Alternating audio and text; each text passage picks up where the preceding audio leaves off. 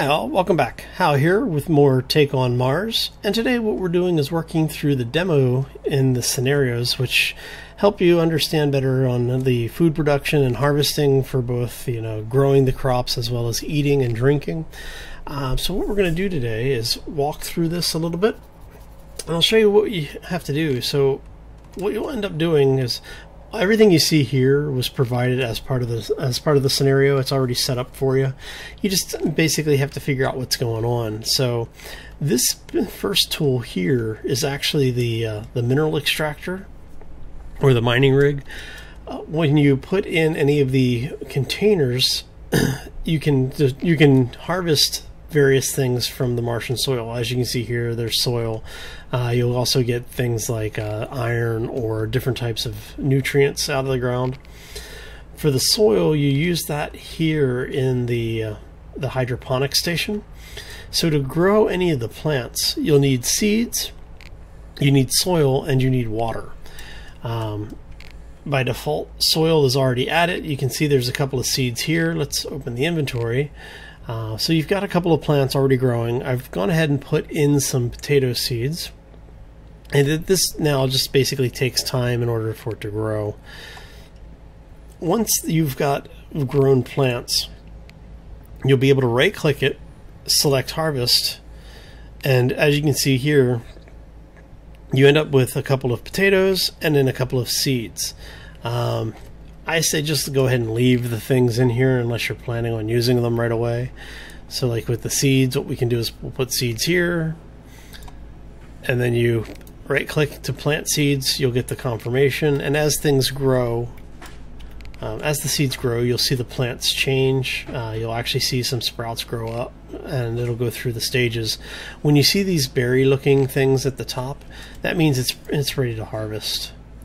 The other piece that you're going to need, since we've got the soil, you need water. So there's an atmospheric separator, I guess you could call it. It's a reaction tool. It's a materials refinery.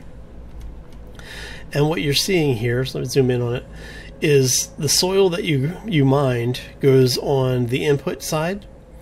You then go over here to choose what you want. So in the reactions list, it'll tell you from the split earth, to tell you what you get. They don't know, it's an unknown input, so because you haven't done it yet, and it'll tell you your output's going to be oxygen, silicon, aluminum, and iron.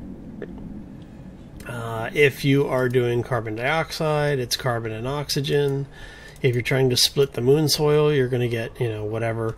And that's true for everything. So if you're trying to synthesize, so if you need to create something like carbon dioxide, water, or methane, you can actually put those into the input, the carbon and oxygen, and they'll give you carbon dioxide. Water is obviously hydrogen and oxygen. And you do need to keep those ratios in mind. So if it says 2 hydrogen and 1 oxygen, 2 of these containers will need to be hydrogen, 1 of them will need to be oxygen. When you turn on the reactor, any of the empty kits that you have over here will start to fill up with whatever you're synthesizing. If you're breaking things down, whatever is in the input, when it comes through, the output is over here. So in order to add or remove these things, you hit Q when you have the assembly tool or the crafting tool equipped. Just give it a left click and you'll pick it up by default. So let's clear the ground. And what you're going to want to do is to make sure you have this thing mostly positioned. As you come around, you're going to need to make sure that everything's faced properly so that you can add it and assemble it over here. So when you get close enough, you're going to get the highlight. Just tap left, the left click, and it's now assembled. So over time, these you'll notice that they will decrease. So right now, soil is what, 80 out of 130, and water's 129 out of 130. So each time it ticks, these will advance a stage. I think when you get towards the end, it's every 2 consumption ticks will give you the last stage to harvest. But basically, you just leave it alone and come back and it'll be done. So yeah, that is the basics of the system in a nutshell. Once it's fully implemented and you actually do have hunger and thirst, you'll need to use things like the water fountain, which you can't use out here because it's obviously in the Martian environment. If this was inside one of your bases when you were building, you would be able to take a drink of water. The other thing is that you will have freeze-dried foods. If you press and hold E by default, you can open your inventory, and then anything that you have in here for containers for water, you would be able to drop. So if you wanted to keep a bottle of water on you, you just put it here, fill it up, and you're good to go. So the other piece is that you now have packed beef. Space food, packed steak from Earth. It's good. So what you can do is just right click on it and you have the option of examining or eating. You just eat the food and that's pretty much it. I mean, it's really simple stuff. For the plants, again, you know, if it's ready to harvest, you can harvest it. If not, it'll tell you can't. But yeah, I mean, that's really it from the on the way that the system works. So what we'll do is, while we're waiting for the plant to grow, as you can see, my new plant has now grown. I still have one plant that hasn't started to grow yet, and it looks like we should have another plant or two before we, or another phase or two before the potato is harvestable. So what we'll do is we'll take a small tour of the habitat. And this is the habitat you start with. There is, you can see, a 3D printer inside. You can use it. You can bring it out here, deploy it, and build a habitat, which I do recommend doing, if for no other reason than just for the experience of it. It is an interesting thing to try. And then obviously you have the little buggy. I've not actually used the buggy before. Let's see how well this works.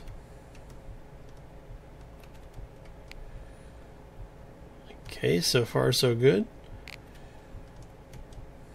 Looks like we've got a good power supply, and we'll just take a small trip. Alright, so we're gonna go ahead and get out. This way, oh look, it even leaves trails. Nice. So I guess if you lose your buggy, you can always come find it. And the game does support multiplayer as well. So most of the demos and scenarios are multiplayer supportive. So you could actually have a couple of people on the map basically all working to build, you know, a nice location. And I am planning on doing some multiplayer with this. There's a couple of people who have expressed some interest in it. As soon as we have more figured out on what exactly we're doing with it, I'll be sure to let everybody know.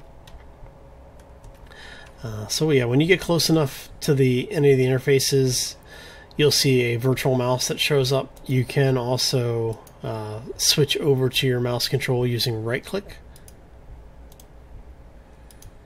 So we'll go in and we're going to close the door. And part of the reason why I want to do this is, as you can see, my oxygen is increasing because I am in a safe spot. We want the crew quarters.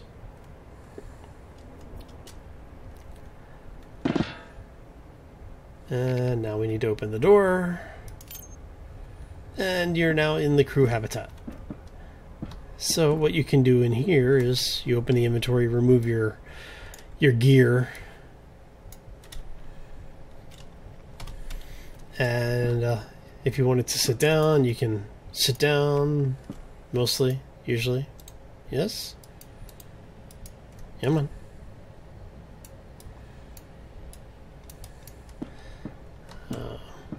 If you wanted to go lay down, you have the option to lay down.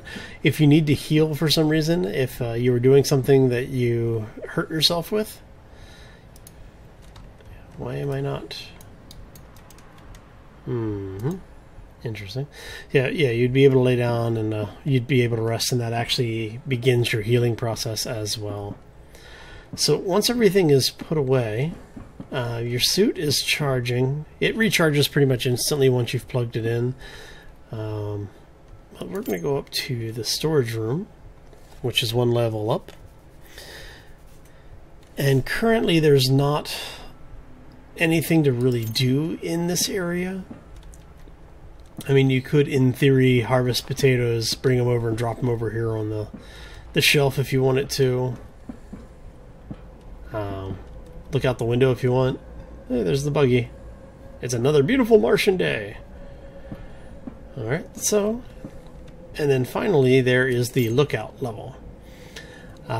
You need to be careful when you're on the lookout level because, well, you'll see. Is it not going to let me? There it goes. Okay. Because what happens is you are pretty much exposed to the Martian environment out there. So if you open the door, you're probably going to die. So if you're going to come up here and open the door, make sure you do have your spacesuit on so you don't suffocate. But yeah, it's rather a desolate terrain, but it's beautiful in its own way. Alright, so let's head back down to the crew quarters. And then there is a hatch that's at the top of the column that will close when you lower the lift area. So what we're going to do is go ahead and grab this. We're going to put our gear back on.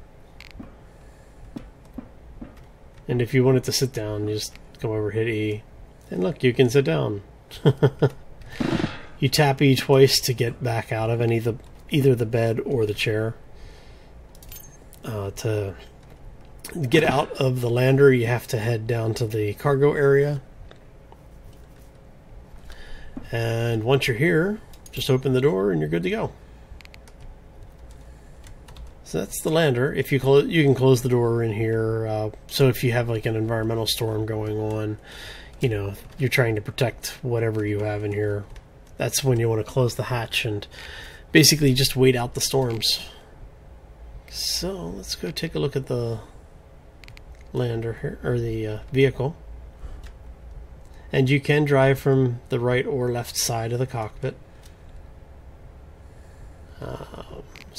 And like the real rovers, it's not going to do, you know, 120 miles an hour. It's going to be a couple of kilometers an hour, and you're going to like it because that's pretty much the only way you got to get around the Mars, and unless you're walking. So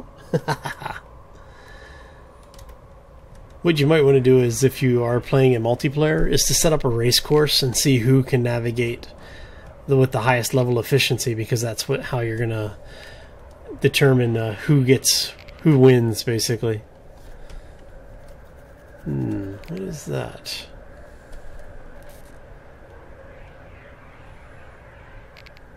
I don't remember seeing that before. What is that? Is that an air brake of some kind? Let's see. Oh, you know what that is? That is, I believe, the radiators. So what happens if we close? Let's run around here, and I'm not too worried about dying in this because we've only got a couple of minutes left. So what I want to do is, let's close this, because I am rather curious to see where that goes. Does this get put away when you close? Nope. So what is that? I think it's the radiators for the power supplies. But I'm not certain. It's been a while since I've seen something that I wasn't sure of. I'll have to check that out and do a little research, get back to you guys on that. So yeah, that's, in a nutshell, that is the this particular portion of the scenario demo. Like I said, it is a really early game. They are just now technically going into a beta, but their beta is still very early access, so you're going to run into some weird scenarios with it. You're going to find glitches. Keep in mind, it is an early build game. It's been a lot of fun. I've really enjoyed this game. The one thing that I do wish they had more of was maybe a little bit more on the survival aspects, but again, for what they've got, it's a lot of fun. I hope you all enjoy it. And if you did enjoy it and you enjoyed this episode, please make sure you hit that like button on the way out. Every little bit helps, and it does help me determine what content you want to see more of. If you haven't done so already, please subscribe, because what that will do is keep you informed when new content comes out, as well as when I go live on either Twitch or YouTube. And if you have any comments or questions, suggestions, or feedback, well, leave it in the comments section down below this video. And yeah, so as always, take care and be safe out there, everybody.